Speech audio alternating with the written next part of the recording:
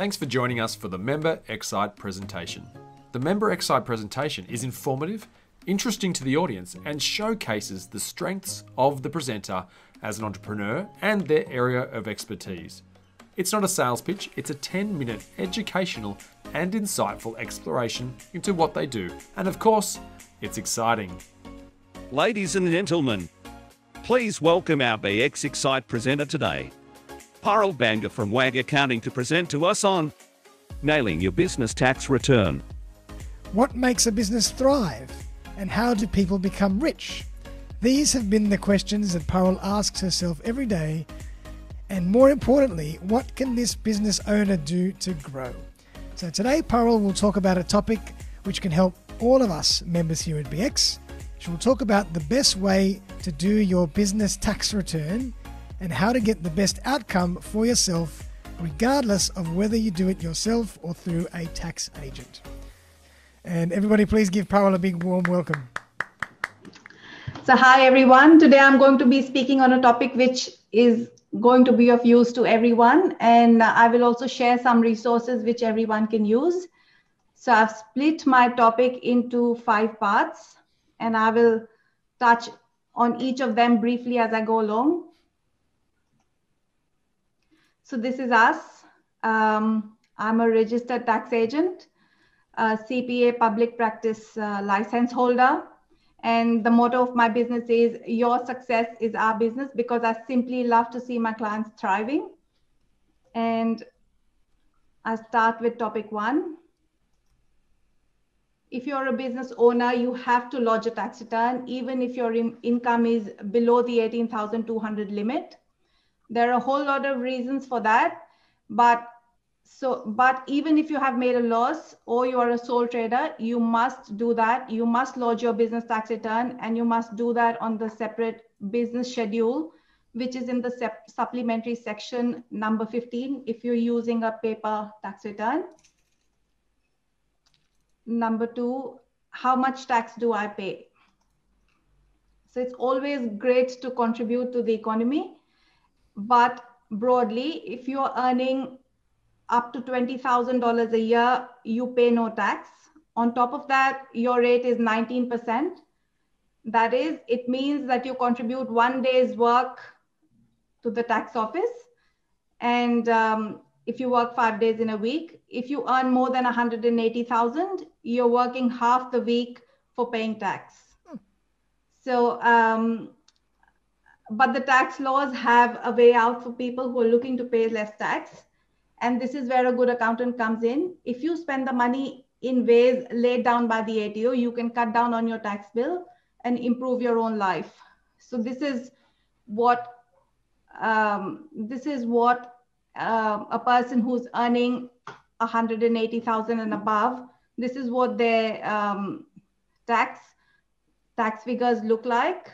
It's the green part. You have to give away that much to the tax office. Then topic number 3 is how to get it right. So I love Xero. I think once you connect your bank account and your credit cards to Xero, you won't miss any transaction. But if you're not yet there, it's all right, even if you have an Excel spreadsheet. And I'm going to show you a beautiful spreadsheet, which, can you see it? Yep, we can see it now. All right. So this is a beautiful spreadsheet, and it's got income on the top half of the spreadsheet, and it's got it's categorized into all sorts of income. Like you can have 3 sources of income. You can have income from the sale of assets, bank interest, various other things like, your money which you've raised from a loan, etc. And then all the expenses at the bottom, and they're pretty much an exhaustive list. If you keep doing that month by month, at the end of the year, the data flows through in this beautiful spreadsheet, in this beautiful summary, and you will be able to do your taxes without any hassles at all. And another tip, as you go month by month, every time you note an expense or an income down, you can just hyperlink it to the invoices which you have scanned scanned, just so that at the end of the year, and you save all of this in your Google Drive folder, and at the end of the year, you just send the link to your accountant. It'll make life so much easier for them, and making sure that you don't miss out on any expense. So if you would like to have a copy of the spreadsheet, just email me and I can send it across to you. There you go. Deductions for working from home. So there are a whole lot of deductions which are available for people who are working from home. And the first thing to do is to work out the percentage of your dedicated home office space. Let's say, for example, your home office space measures 5 square meters and your home is 35 square meters. So you will work out your percentage of business use, which is 14%. And this is the percentage of rent, electricity, cleaning, heating, etc., which you can pick up. Also, you can pick up the cost of furnishings, fittings, computer equipment, faxes, printers, and any dedicated equipment which you will use and keep in the office. So don't miss this out. But if you don't have a dedicated space, then just go by the 52 cents per hour home office expense deduction, which is allowed by the ATO. The next one is car expenses. This is another area in which a lot of people make mistakes. So there are just two ways in which you can claim your car expenses. One is the cents per kilometer, and the other one is a logbook method. So the ATO allows you to choose whichever is better for you. So you can work out your claim in both the ways and see which one gives you a bigger deduction, and you can go in for that. So it's, as far as I'm concerned, I do less than 5,000 kilometers because I work from home, but still I keep a logbook, because using a logbook means I can get deductions on insurance, registrations, car wash, depreciation, fuel, and servicing. So that really works out very well. The next one is your super. This is an excellent way to reduce your tax. If you've been keeping your spreadsheet properly, then on the 1st of June, you should be able to see how much profit you've made. And if your business has done well and if you've made good money, think of putting away some in your super. So what you need to do is call up your super fund and ask them how much tax deductible contribution you can make in this financial year.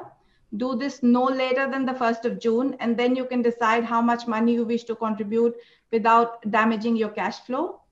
Remember, if you don't have your first home, you can withdraw money from super to pay for your deposit. So it's not like your money is going to get locked in there forever. And also, if you are over 55 or nearing 55, you can begin a transition to retirement pension. So you can pull your money out of super at that stage as well. And if you have made all of these contributions, you can even make a spouse contribution to get additional tax offset. So I guess that's all for today. And if there are any questions, I'll be happy to answer. Fantastic, Parul. That was superb. Very, very extensive. And big round of applause for Parul.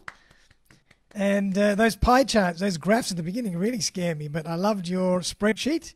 Very in-depth. So I'd urge everybody to contact Parul to get a copy of that spreadsheet. And superannuation always seems to be a tricky one. There's so much more that you can do with super that we don't think that we can do, isn't there? That's correct. Question? Has anybody got any questions? Yes. Go, Karina, go for it. Parul, did you say that you can access your superannuation for a house deposit? Yep. But only for your first home. First home. Okay, I hadn't heard that. It's called I never heard that one either. First Home Super Saver Scheme. First Home, So FHSS. If you type that on the internet, it'll come up. So basically, what that means is that you can withdraw up to 10%, like whatever. Withdraw the money for your super, like for your deposit for the home, from your super, and that's not going to be taxable. Wow, so all you need to do is just get in touch with your super fund and then ask them how much money you can withdraw from your account, and then just go for it. Amazing. Well done. Any other questions for Parul? Yes, Ellen. Yes, hi Parul. That was fantastic, as much as tax can be interesting.